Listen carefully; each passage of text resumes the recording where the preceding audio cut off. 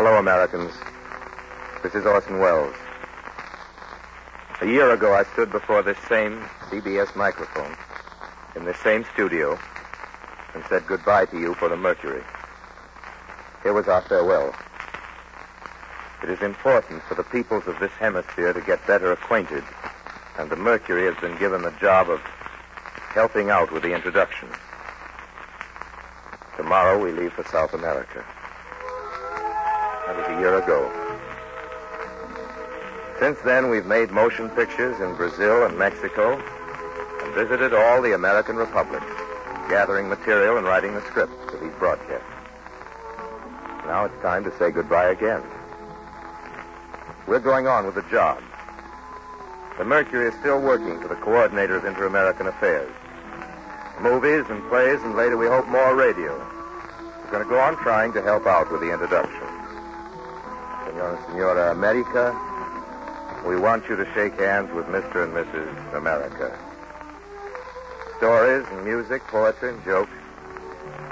All the mediums we can work in, all the languages we know, are obediently yours in the service of a big idea called Pan-Americanism.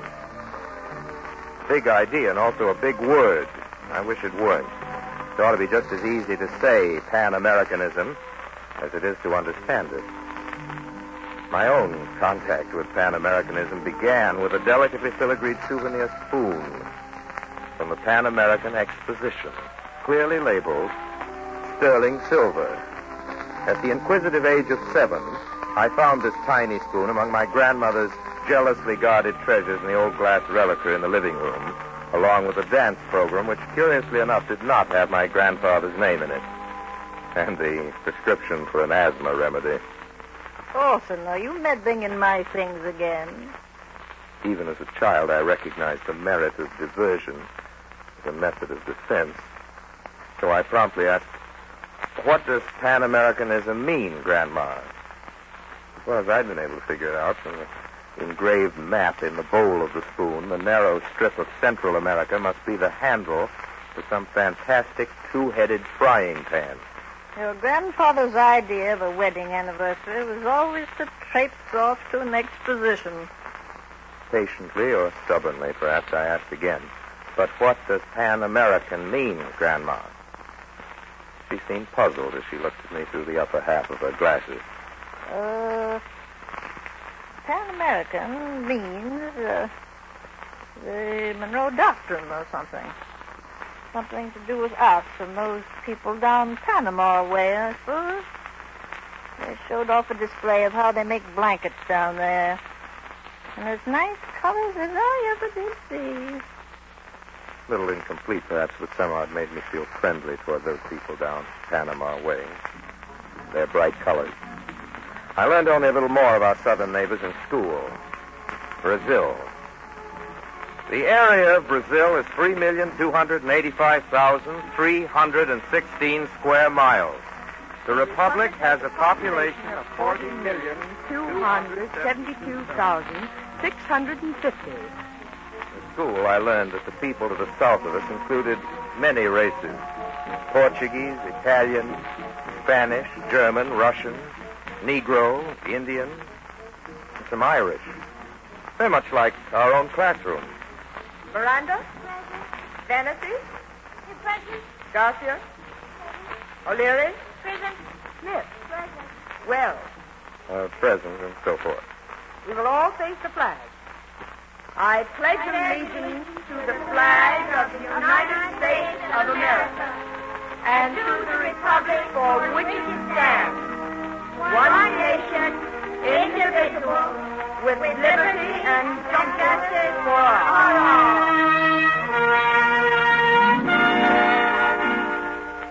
It was later, much later, that I learned about the tango. I went to the movies, read books. I was told of dark-eyed senoritas, of pampas moons, gauchos, and wild Palomino ponies. Then I learned the rumba. I heard about Latin lovers and the barbarous jungles, fiestas, bandits, revolutions, and tamales, hot tamales. Somehow the feeling of friendliness I'd known as a child escaped me. I was a gringo, and my friends from down Panama way were Latins. A gulf wider and deeper than the Rio Grande separated me from my neighbors, them from me. If I can only begin to tell you tonight how shallow and narrow that gulf really is, I will have accomplished what it took me a journey through our entire hemisphere to realize. Como vai você, José? Então, como vai passando sua senhora e crianças? O que é que você pensa a respeito das últimas notícias enviadas de Casablanca, hein? You know what that means? It means, hello, Joe, what do you know? How's the wife and kids? And what do you think of the news from Casablanca? Tú sabes, chiquito, que hay una guerra y tengo que luchar. Espéreme. That's the way a Mexican boy says, listen, sweetheart, I got to enlist. You understand. Wait for me. That was the dark-eyed senorita he was talking to, and that other was your Latin lover. It's the sameness I'm talking about now. Sameness in spite of difference. Different sounds to the words. But the same idea. Different colors, but the same spirit. Different churches, but the same faith. Different liquor, but the same hangover. Different jokes, but the same laughter. Different nations. The same humanity. Thank God for the differences, because it's out of those differences that culture grows, and grows big in all directions at once. Thank God for the southern drawl and the Yankee twang. Thank God for samba and swing, for baseball and bullfights, for the poets and the painters, for Mexico's Orozco, for Portinari of Brazil, Queiroz of Argentina.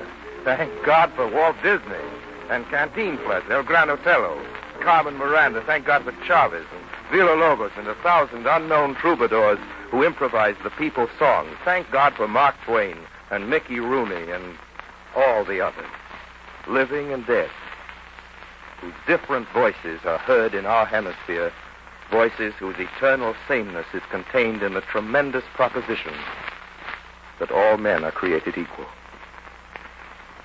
The very foundation of peace on earth is understanding between men.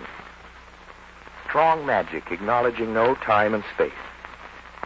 The understanding that comes with knowledge is a perfect time machine. You can twist the dial of history and listen in wherever you like.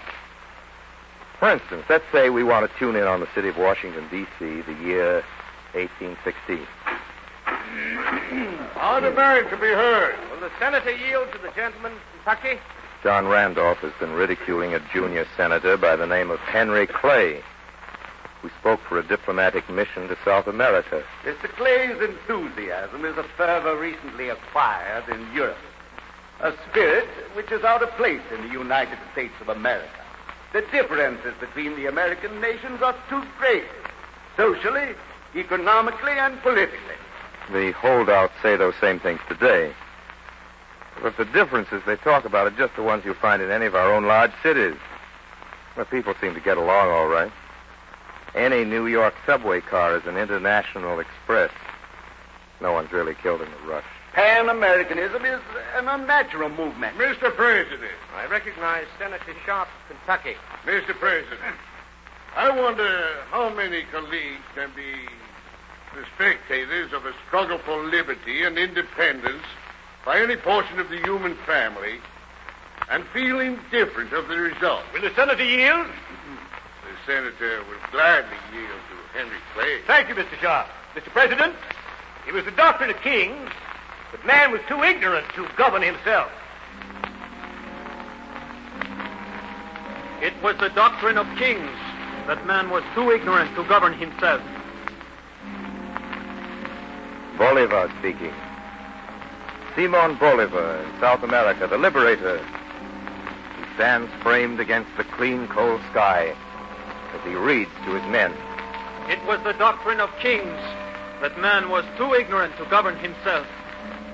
I maintain that an oppressed people are authorized whenever they can to rise and break their fetters. Those are the words I bring you from a senator of the United States Congress, Henry Clay. The wind blew across the mountains with the sound of Spanish cannon. and snapped the black streamer which flew from Bolivar's lance. The men shifted their weight, watching the emblem on the streamer, a skull and bones, with the words of Patrick Henry, liberty or death. My friends, these words from our neighbor to the north give final assurance that we do not fight in vain. America, already I see it serve as a bond, as center, as emporium to the human family. May God grant that we may install a Congress here to study the high interest of peace and war with the other nations of the world.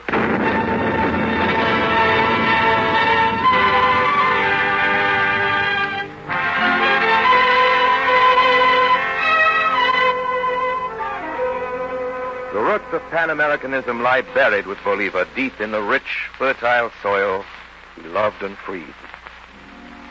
Let's turn the dial of history again, past the failure of Bolivar's assembly at Panama, 1826, past the narrow national errors and misinterpretations of the Monroe Doctrine.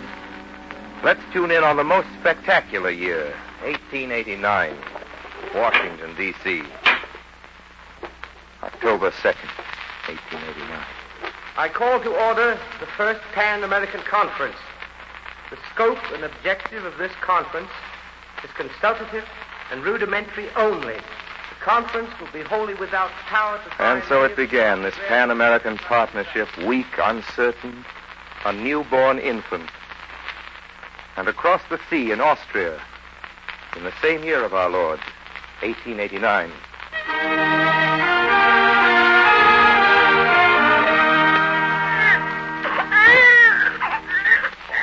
Fine boy, Liebchen, a fine boy. Look how he holds his head up already. He'll make his mark, this boy will. You'll be proud to have delivered this child, Herr Doctor. Well, I find it better to disclaim any credit, good or bad, for the human beings I bring into the world, Herr Schickelgruber.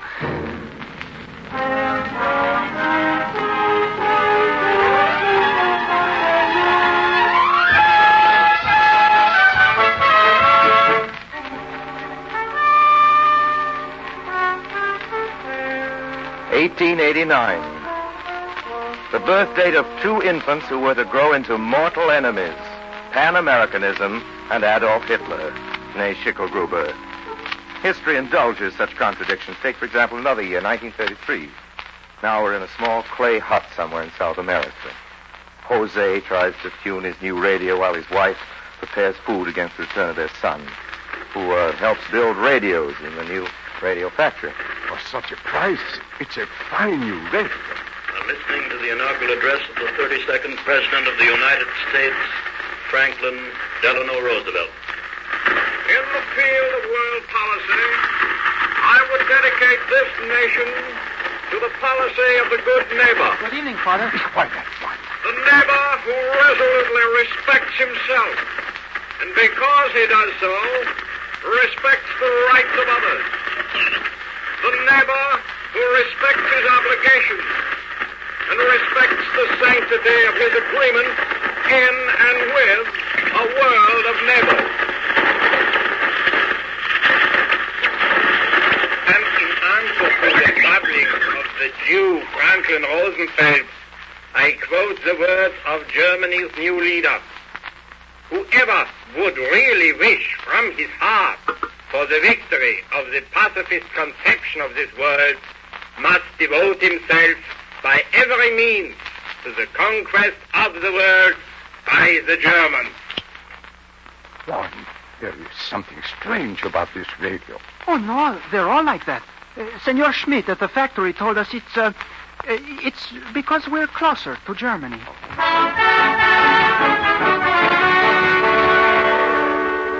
Don't worry, Juan has learned. Today he works in another factory, and he's a member of the Latin American Confederation of Workers. I'd like you to hear what Vicente Lombardo Toledano, the head of the Confederation, told me in Mexico. We have joined the United States and the other people fighting in the Orient and in Europe against Hitler and accomplices. There can be only two attitudes, against Hitler or in favor of Hitler. It is absurd to speak of neutrality because the neutral is but an ambushed fascist, cynical, and cowardly.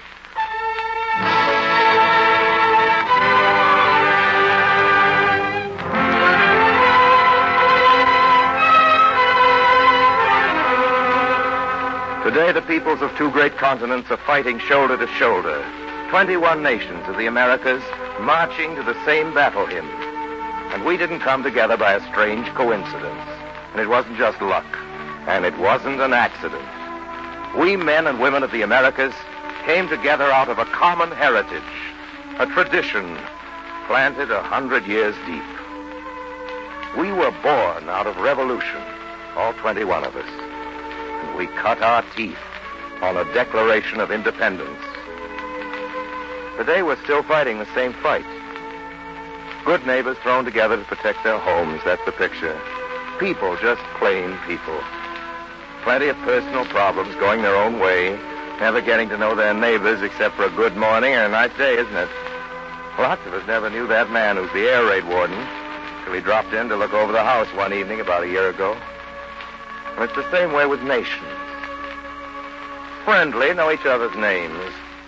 That's about all. Then comes the crisis. A fire, an air raid alert. And over a single night, acquaintances become friends. Neighbors become allies and comrades in arms. Sometimes it doesn't take a crisis. I remember in Mexico seeing a young girl with a group of tourists in the United States. She was so carried away by a passion for flowers that she found herself without enough centavos to pay for the orchids, gardenias, and carnations she'd selected. I was asked to interpret, and it was only after I'd pushed through the group of tourists that I saw the face of the little flower girl. She smiled such a smile as I will never forget. It was as though she had been confronted with a miracle. I found she understood the situation. Si le gustan guardias, niña. Literally translated, the young lady says, if you like them, keep them, little one. But she can't afford. The gringa tried to give the flowers back, but the Indian girl would have no part of it. She was genuinely delighted to find the gringa had a heart like herself, and that she loved her flowers. Flowers of Mexico. Here. Ask her to take this scarf. But before I could speak, the Indian girl had refused. No, niña. Es mi regalo. When I told the gringa the flowers were a gift, she understood. I think we all understood. The paisanita just discovered that gringos have souls, that they're human beings, but nothing stands between them and us. America, all of it. That big two-headed frying pan. My grandmother's souvenir spoon. America's recognizing its unity of purpose. Sometimes slowly out of the necessity of crisis, more often through the recognition of a common destiny. Not the manifest destiny of Yankee imperialism and gringo superiority, but the destiny conceived by Bolivar, a great cultural and economic, political and intellectual partnership of equal nations. On the docks of Baltimore and New York, the longshoremen speak with surprise of a new and startling phenomenon. I don't get it, Pop. What is all this stuff? It's a factory, that's what it is, son. You mean I'm lifting a whole blasted factory? That's right, son, a whole blasted factory. From conveyor belts to time clocks. Last month, the first of some 500 factories we weren't using for the war were shipped out of Baltimore for Latin America. That's the good neighbor policy. That's inter-American democracy, as my good friend Luis Quintanilla, the Mexican ambassador to the Soviet Union, sees it. Not only the formal, theoretical, political democracy of our several constitutions, but the natural, tangible economic democracy in our people's way of living. Pan-Americanism submits that being a nation is a dignity, a trust, a responsibility. That being a nation is a highly professional matter involving the highest professional ethics. Professional people don't have rivals or competitors, but colleagues. Each individual stands to gain by the good professional and ethical conduct of every other individual in the society. Colleagues understand the necessity of not resorting to brass knuckles as instruments of policy. Well, what do they settle their arguments with then? What do you do if someone sues your friend? Beat his brains out? No. I get a lawyer or leave town. Nations can't leave town.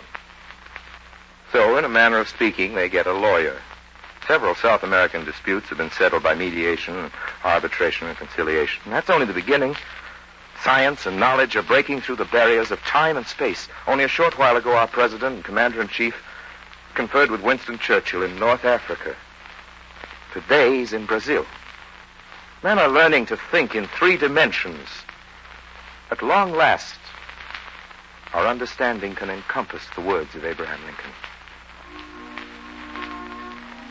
The strongest tie of human sympathy, apart from the family relationship, is that uniting the workers of all nations, tongues, and kindred. Out of and beyond the concept of Pan-Americanism has grown the organized form of world democracy, the United Nations. Out of the meeting at Casablanca, we have renewed our solemn pledge to fight this war to ultimate total victory. And it will follow by the simple logic of historic elimination that when we've destroyed those who advocate a world order of slavery, poverty, and ignorance, we will be one step nearer the defeat of slavery, poverty, and ignorance themselves.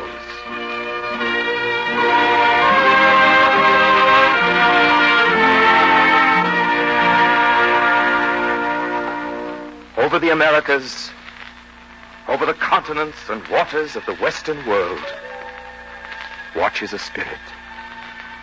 I will not go back. Out of the mists of time, the spirit came.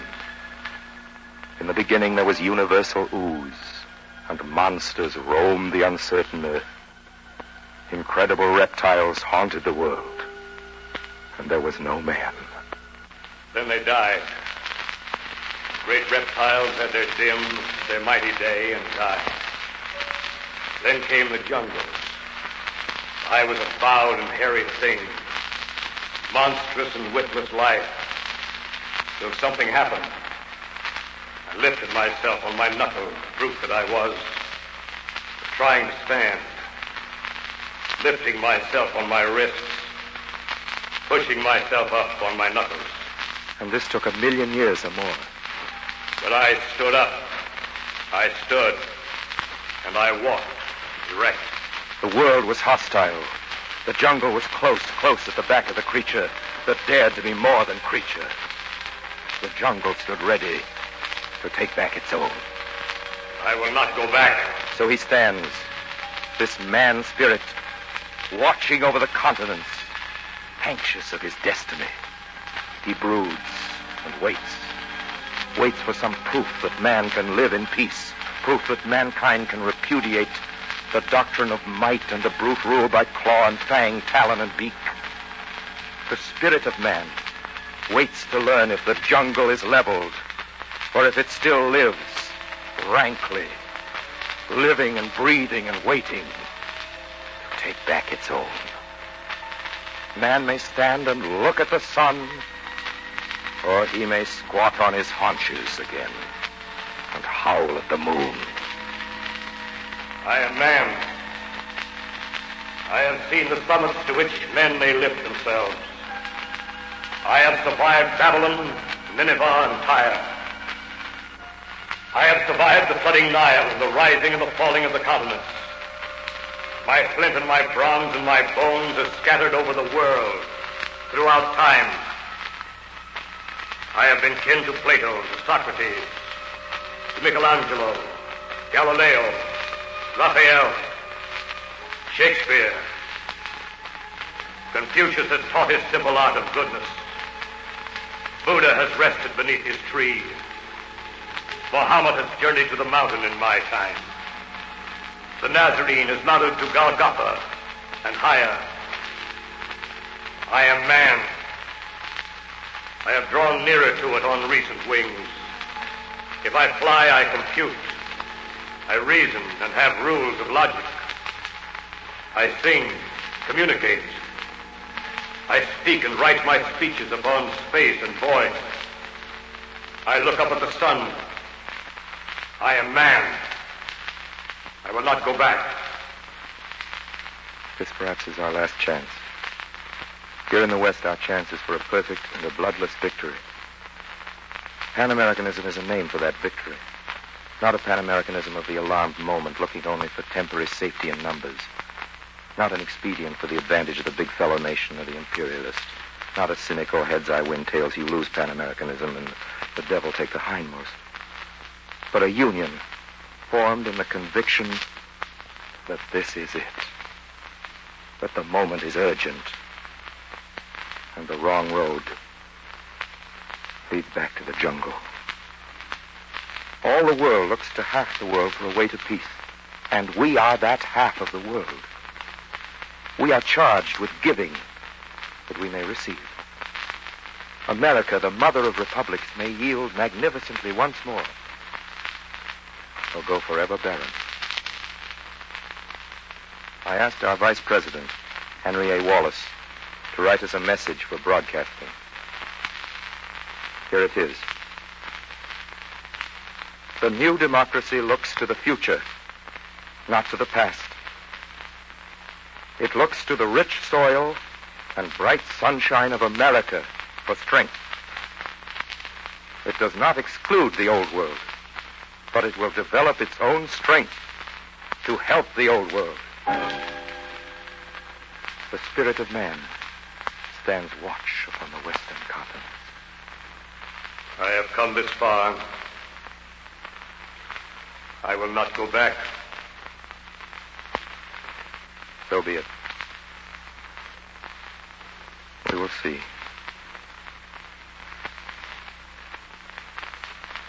And now, ladies and gentlemen, our time's up. The series is over. The Mercury Theater and the Office of the Coordinator of Inter-American Affairs extends sincerest thanks to the Columbia Broadcasting System for making these programs possible.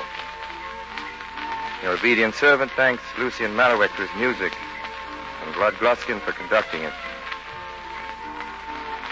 Finally, he'd like to thank you for listening and for the interest you've shown in what we've had to talk about. We very much hope to be able to come back to the air again soon. Until then, we remain, as always, obedient to yours. Hasta luego, hasta luego. Good night, Americans.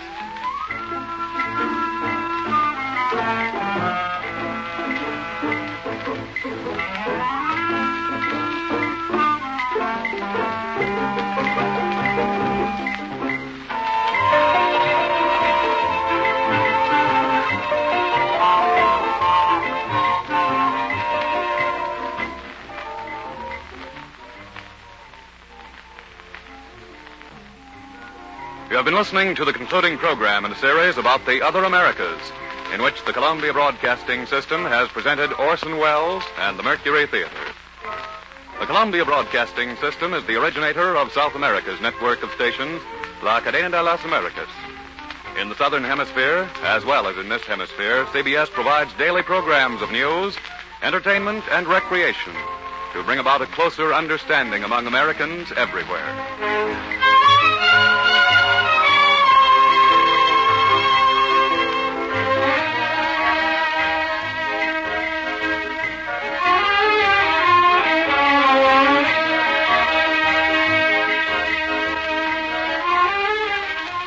This is the Columbia Broadcasting System.